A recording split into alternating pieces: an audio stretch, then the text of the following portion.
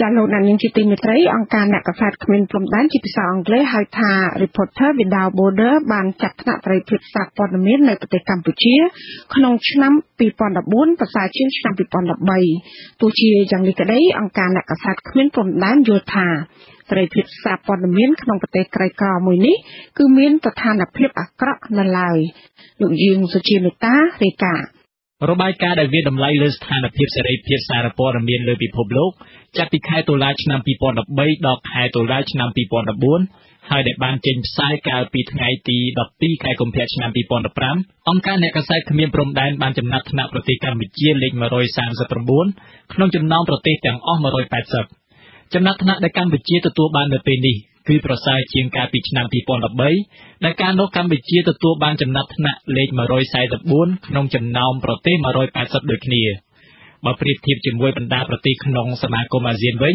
ចំណាត់ថ្នាក់របស់កម្ពុជាគឺល្អជាងប្រទេសវៀតណាមប្រទេសឡាវប្រទេសសិង្ហបុរីប្រទេសម៉ាឡេស៊ីប្រទេសម៉ាយ៉ាន់ម៉ានិងប្រទេសហ្វីលីពីនប៉ុន្តែអាក្រក់ជាងប្រទេសឥណ្ឌូនេស៊ីប្រទេសថៃនិងប្រទេសប្រ៊ុយណេក្នុងចំណោមប្រទេសសមាជិកសមាគមអាស៊ានប្រទេសដែលមានសេរីភាពសារព័ត៌មានល្អជាងគេគឺប្រទេសប្រ៊ុយណេនិងអាក្រក់ជាងគេគឺប្រទេសវៀតណាមតែបើនិយាយពីកម្រិតពិភពលោកវិញប្រទេសដែលគោរពសេរីភាពសារព័ត៌មានល្អជាងគេបង្អស់គឺប្រទេសហ្វាំងឡង់ក្នុងទ្វីបអឺរ៉ុបហើយប្រទេសដែលអាក្រក់ជាងគេបង្អស់គឺប្រទេសអ៊ីរីត្រាក្នុងទ្វីបអាហ្វ្រិកបើទោះជាកម្ពុជាទទួលបានចំណាត់ថ្នាក់ប្រសើរជាងឆ្នាំ2013ក៏ដោយក៏ប៉ុន្តែចំណាត់ថ្នាក់នេះមិនមែនមានន័យថាស្ថានភាពសេរីភាពសារព័ត៌មាននៅកម្ពុជាមានលក្ខណៈល្អប្រសើរនោះឡើយក្នុងការវិតម្លៃរបស់ខ្លួនអង្គការអ្នកកាសែតគ្មានព្រំដែនបានកំណត់ដាក់ពិន្ទុប្រទេសពី0ទៅ100ដោយពិនិត្យមើលទៅលើលក្ខន្តិកៈមួយចំនួនមានដូចជាភាពសម្បូរបែបនៃព័ត៌មានឯករាជ្យភាពនៃព័ត៌មានការគោរពសុវត្ថិភាពនិងសេរីភាពរបស់អ្នកកាសែតការបង្កើតច្បាប់ស្ថាប័នឬរចនាសម្ព័ន្ធនានាដើម្បីគ្រប់គ្រងព័ត៌មានជាដើម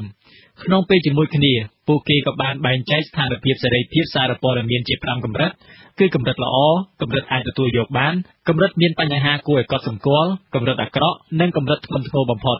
ដោយឡែកសម្រាប់ប្រទេសកម្ពុជាត្រូវគេបែងចែកស្ថិតនៅក្នុងចំណោមប្រទេសពណ៌ក្រហមនោះមានន័យថាជាប្រទេសដែលមានសេរីភាពសារព័ត៌មានស្ថិតក្នុងស្ថានភាពអាក្រក់នៅឡើយស្រដៀងគ្នានេះនាយកវិទ្យាស្ថានកម្ពុជាសម្រាប់ការសិក្សាផ្នែកសារព័ត៌មានលោកមឿនឈិនរិទ្ធលោកក៏សម្គាល់ថាស្ថានភាពសារព័ត៌មាននៅកម្ពុជាក្នុងឆ្នាំ2014មិនមានភាពល្អប្រសើរនោះទេលោកបញ្ជាក់ថាកាលពីឆ្នាំ2014មានភាពល្អកកជាច្រើនបានកើតឡើងចំពោះអ្នកកាសែតក្នុងនោះអ្នកកាសែត2នាក់គឺលោកសួនច័ន្ទក្នុងខេត្តពោធិ៍សាត់និងលោកតាំងត្រីក្នុងខេត្តក្រចេះត្រូវបានគេសម្លាប់ទន្ទឹមនឹងនេះអ្នកកាសែតមួយចំនួនក៏ត្រូវបានសមត្ថកិច្ចរដ្ឋាភិបាលវាយប្រហារទៀតផងលោកថាការដែលកម្ពុជាទទួលបានចំណាត់ថ្នាក់ប្រសើរជាងមុននេះគឺប្រហែលជាមិនមែនដោយសារកម្ពុជាមានស្ថានភាពសេរីភាពសារព័ត៌មានប្រសើរនោះទេប៉ុន្តែអាចមកពីប្រទេសដទៃទៀតមានស្ថានភាពអាក្រក់ជាងមុនហើយវាក៏ធាក់ចំណាត់ថ្នាក់របស់កម្ពុជាឡើងលើដោយស្វ័យប្រវត្តិតែម្ដងបើសិនជាពីប្រៀបធៀបស្ថានភាពនៅក្នុងប្រទេសពីឆ្នាំទៅឆ្នាំគឺមិនទៅល្អប្រសើរទេហើយខ្ញុំតែនិយាយលេងថាសេរីភាពសារព័ត៌មាននៅក្នុងប្រទេសកម្ពុជាយើងដូចជារំទៅប្រទេសយើងកាលទៅដីជំនាញទៅមុខបើសិនជារំមែនតើនឹងដីជំនាញទៅមុខគឺជំនាញខលក្រោយហ្នឹងវាល្អប្រសើរតិចប៉ុន្តែសម្រាប់ប្រទេសកម្ពុជាយើងថាដូចជា3ជំនាញទៅមុខ4ជំនាញខលក្រោយកាលទៅ5ជំនាញខលក្រោយវិញទៅខ្ញុំគិតថាសេរីភាពសារព័ត៌មានយើងដូចជាមិនទាន់ល្អប្រសើរទេគិតចាប់ពីក្រោយការបោះឆ្នោតឆ្នាំ1993រហូតដល់ឆ្នាំ2014អ្នកសារព័ត៌មាននៅកម្ពុជាចំនួន13អ្នកហើយត្រូវបានគេសម្លាប់របាយការណ៍របស់សមាគមអាតហុកចេញផ្សាយកាលពីឆ្នាំ2014បង្ហាញថាអ្នកសារព័ត៌មានដែលត្រូវគេសម្លាប់នោះគឺដោយសារមានការពាក់ព័ន្ធទៅនឹងវិស័យផ្សេងៗដូចជា 67% ពាក់ព័ន្ធទៅនឹងបញ្ហានយោបាយ 44% ពាក់ព័ន្ធទៅនឹងការផ្សព្វផ្សាយអំពីករណីពុករលួយនិង 22% ពាក់ព័ន្ធទៅនឹងការផ្សព្វផ្សាយអំពីអាជីវកម្មព្រៃឈើនិងបទល្មើសព្រហ្មទណ្ឌនានា